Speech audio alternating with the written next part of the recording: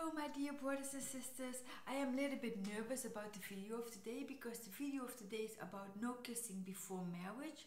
But I was a little bit nervous about making this video because I don't want, the reason is I don't want to hurt anyone, or I don't want to feel that or make anybody feel that I judge them. So I just want to share my decision with you, and it's not that and I want you to understand something really clearly. I don't want you to feel like maybe if you are dating somebody and if you are kissing, that God love you less, and that God will love me more because I saved my kiss before marriage. No, it's not about that. It's just I want to share my testimony with you, like how I make this decision. So please understand that this comes from a good heart, and I just want to I don't know if I shared before, like 7 years ago I got baptized, and before that I was dating because I was living in the world, so I was dating really like the world. But then when I came a Christian, I saw there was a whole different kind of way of dating, and a whole different kind of way of purpose of dating, and how God meant something. So this was like a whole new journey for me. So I just want to share my journey with you, and I want you to know that God loves you, and I love you, and I'm not here to judge you, but I'm here to build you up, and I'm here to point you to Christ, and not to point at me like, look how good I am and blah. It's not about me. It's about how can we serve God the best way, and how can we live a pure and a chastity life. And I think we all need to help each other in this, because this is a really hard topic to do this, and I don't have all the answers. So maybe after this video, if you have any tips what could help this video, just please write them down below in the comments. So because maybe I know something, you know something, and that together we can grow closer to God. And that is the main reason why I make these videos, that we all can grow close to God as brothers and sisters in Christ. And I make these videos because I love you and not to judge you. So let's get started. And yeah. So as I said before, like 7 years ago I get baptized, and then when I became a Christian, I knew that God said like, okay, there's no sex before marriage. But when I always was hearing that, like there's no sex for marriage, I was always thinking, but is there a list of the things that I could do and the things that I could not do? Like just tell me how far can I go, and I would do that. I thought if there was a list, that would make my life so much easier. I was just always thinking, but what can I do and what can I not do? Just like how far can I go? But as I grow in my faith, and as I get to know God better, and as I get to know the Word of God better, and why God says certain things, and as I started to read the Bible, and I came across a Bible verse like last year, and this Bible verse really was an eye-opener for me. This Bible verse is the verse of Corinthians 2, verse 13-12. It says, greet each other with a holy kiss. And before that, I never thought even about kissing. I just thought about like other things. I never thought like kissing is in the group of is in the group of a thing that you can do or cannot do. I never thought about kissing. I thought because all my friends were they were dating, they kiss. So I thought it's normal. Normal when you date somebody, you have to kiss them. You have to end the date with a kiss, because this is the normal thing. This is the normal thing in the world. But then when I started read this Bible verse about the holy kiss, then I thought, but so even my kiss is holy. And then And then after reading this Bible verse, my question changed. Was not like from God, how far can I go? But my question changed to God. I said, but God, how much can I save for you? How much can I save for my wedding night? And then it was like a snowball effect in all my life, as you can imagine. And then I also start to think about if we get married and if we are standing in front of a priest, and the priest said, you are husband and you are wife, and now you may kiss the bride.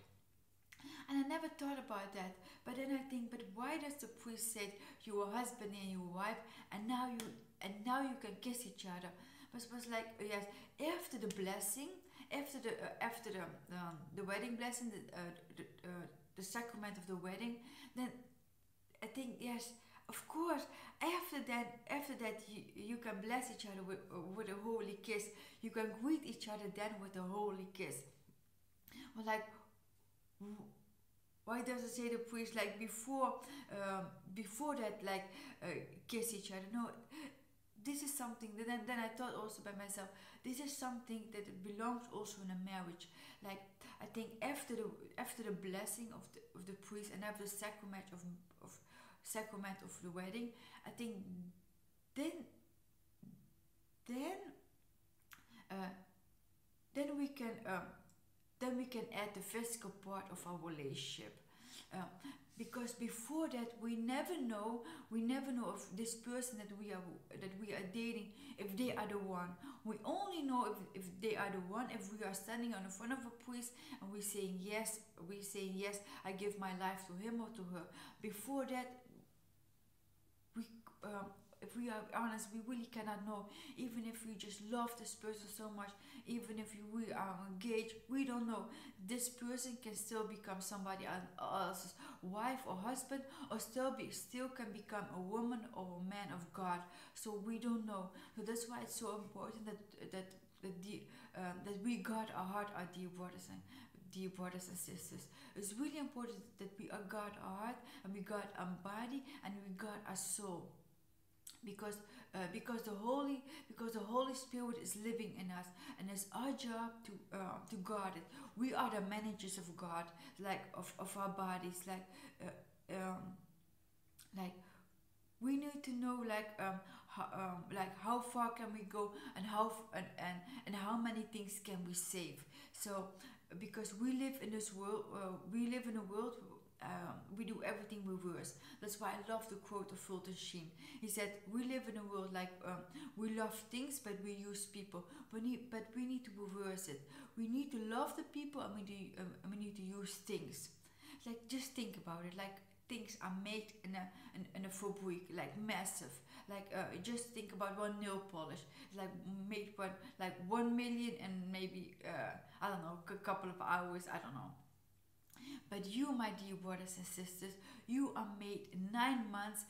God took it to make you in the stomach of your mom. Even if you are a twin or a triplet or fiveling, still God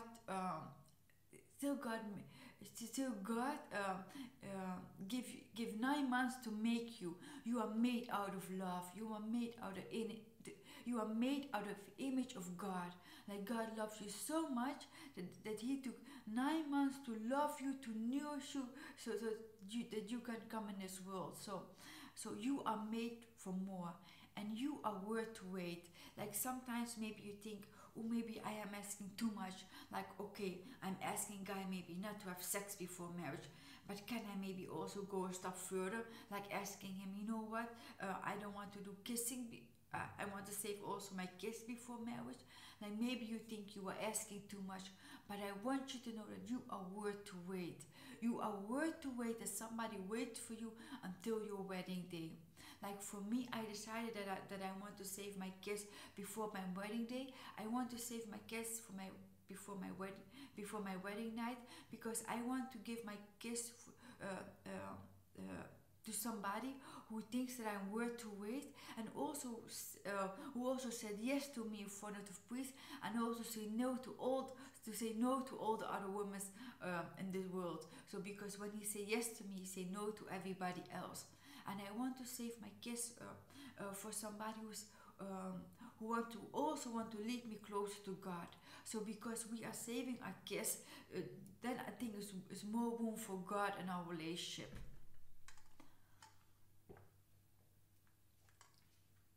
I think the biggest mistake we take now when we are dating, we make each other the center of our relationship. Like, no, it's more fun if God is the center of our relationship. Like, the relationship need to be with three people. Like you, him, and God. Like, it's so boring because if it's just you and just him, like, of course, this person can disappoint you. This person can never love you. Can never love you. Can never love you or give you the things that you that you really long for. But it's normal because this person's human. But only God can fulfill your deepest desire, because you are made to spend the rest of your life with God, not with the rest of your life with your husband or with your wife. Because just think about it. Usually when you get married, maybe I don't know,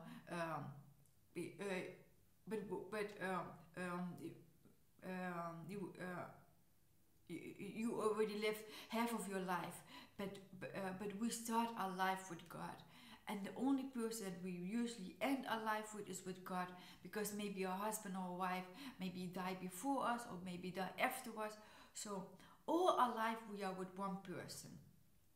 So if we think about, if we are all our life with one person, then why we should leave this one person who was always with us, leave this person out if we are dating somebody. So I think it makes more sense to invite God in our relationship. And if we decide to save the physical aspect after marriage, then it's more time to get to know this person who you are dating, and it's more time to invite God in your relationship. It's more time like to pray together, to study the Word of God together, and maybe to see if this girl or this boy also can lead you closer to God. And by leading you closer to God is by leading you closer to holiness. Like maybe leading you closer to the purpose that God has for you. Like, I don't know the purpose that God has for you. Only God knows the purpose that He has for you. And how do you know what God's purpose is for you? By spending time with Him. Like, how beautiful is it if you're dating somebody and you fall in love together with God? I think that's magic. I think that's really magic. But my dear brothers and sisters in Christ, if you are maybe dating somebody now and you are kissing in your relationship, or if you are maybe engaged and you are kissing now, if you want, you can start today all over again. It's not like, yes, oh, I kissed before and thank you for all the tips, Christina, but it's too late for me. It's never too late, my dear brothers and sisters. You can start every day with God, and every day you can start all over again, and every day you can think, I'm going to start live a pure, and I'm going to choose a chastity life. So if you are dating somebody and if you are kissing, I want you to take this in your prayer life. I want to say, God, I am in love with this person, and God, you know we have kissed and maybe we have done other things, but God, I didn't know that there was other way. God, if you want me to save my kiss for my wedding day, tell it to me, God, tell it to me. If you are speaking about a holy kiss, is my kiss the holy kiss, God? God, let me know. And if God, you know me. I need you to speak clearly to me and lead me in and lead me in this holiness, God. I need you and I need to hear from you, God. So you can ask God for wisdom in this. And if you are engaged with somebody and you are planning to, of course, you are planning to marry, but you already have kissed and you want to maybe you think, maybe if you want, only if you want, you can start by kissing today, and you can and you can start kissing again on your wedding night. And you can ask God, like, God, I'm engaged to this person, and we have kissed, yes, God, but God, if you want, I want to stop kissing today, and I want to save it for for my wedding day. But God, speak to me and lead me in this journey. God, you know it's really hard because I'm really attractive to my fiance, and I really love him, or I really love her, and she's so beautiful. So invite God in this relationship and ask God to lead you in this journey. And oh yeah, and what is also really good, that you can ask God, if you are single, if you are maybe single now, you can ask God, like, God, what do you want me to do when I start dating again? Like, do you want me to start my kiss? Do you want me to end my date with a kiss? How do you want me to handle this? Like, for me, I didn't know all this information because I didn't had many Christian friends. I kissed before, and if I could, I would take back all my kisses. So I just want you to be better than me, and so I just want to give you the option, to just give you the option that, and most important thing is that I want to give you the option. But the most important thing is that I want you to know that you are worth to wait, that you are worth to wait, that you are worthy that somebody waits for you, to kiss you, to have sex with you. You are worth to wait because you are a daughter, you are a daughter of God. And even you boys, my dear brothers in Christ, you are also worth to wait. You are worth to wait that a girl wait for you, maybe to have sex with you, or to kiss you,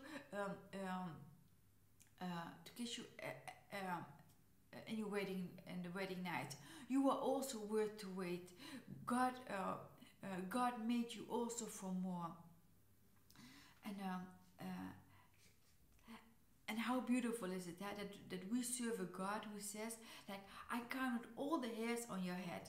Like for me, when I read this Bible verse, I counted all the hairs on your head, had like such a snowball effect on my life.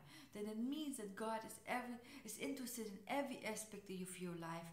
If what God says, I know all the hairs in your head, then don't you think that God cares who you are kissing with, or who you are doing things, or who you are doing things, the physical things with? That God is also very interested in that. You know why? Because you belong to Him. Like you are His, or you are His. And I think the beautiful thing is, if we believe in God, we also need to have a childlike faith. Like, if God says your kiss is a holy kiss, then I think it's our job to believe that, because children always believe what the Father says. So if our Heavenly Father says that our kiss is the holy kiss, I think it's our job to believe it, that our kiss is a holy kiss, because we are made in the image of God, and we are made to be holy. We are born to do this. So how beautiful is it if God says something, that we believe it? If God says He made us in the image of Him, we believe that. If God says He made us and we are worth to wait, then we believe that. If God says that in our body is a temple of the Holy Spirit, we believe that. If God says we are beautiful inside and out, we believe that. And if God says that He has a plan for our life, then we believe that. How beautiful is that, if we believe everything what God says in the Bible, and if we live if we live by it? It's the most beautiful thing in the world. Because then I think it takes away all the fear and all the doubts. Because don't listen what the world says. Like, the world says, if you are dating, you need to do this, you need to do this. Because maybe you're thinking, yes, I don't have sex before marriage, but I'm so scared if I tell my boyfriend, maybe we cannot kiss, or maybe we cannot touch. Because the world promotes sex as such a normal thing, and that we need to do it with as many people as we can. That's why I want to be the voice. I want to be the voice of, yes, sex is beautiful, but sex is something between a man and a wife. Sex is something is for a marriage. This is not something that you share with anybody.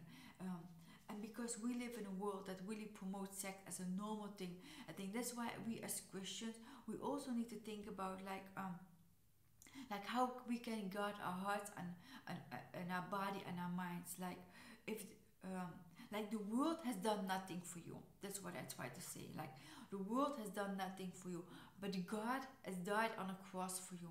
Because sometimes it happens also to me. Sometimes the voice of the devil comes like, Christina, what do you expect? That a guy also would wait for you for kissing before marriage? Sorry, for not even to kiss you before marriage. Like, who do you think you are? Blah blah blah. But then you have to say to the devil, you have to say, you have to know that the devil comes just to steal from you. And the devil doesn't come to steal your clothes or your groceries, but the devil comes to steal your holiness and your chastity life and the plan that God has for you. So that's why we need to be really wise. That's why we need to know who we are in Christ, and we are made in the image of Christ. So if the devil says something, we have to know that the devil is a liar, and the devil done nothing for you. The only thing that the devil has done for you have bring you confusion, have bring you stress, have bring you doubt. But this person who died for you on the cross, who will bring you peace, who will lead you to a holy life, to a light of light and happiness. So always listen to the voice of God. And if you have a doubt if you have a doubt, or you think maybe I want to save my kids before marriage, but I'm scared to share this with my boyfriend or with my girlfriend, just say, I'm going to listen to God, and I'm not going to listen to the devil who bring doubts in my mind. And said to the devil, you have done nothing for me. You only have taken things from me. So now I'm going to listen to God, because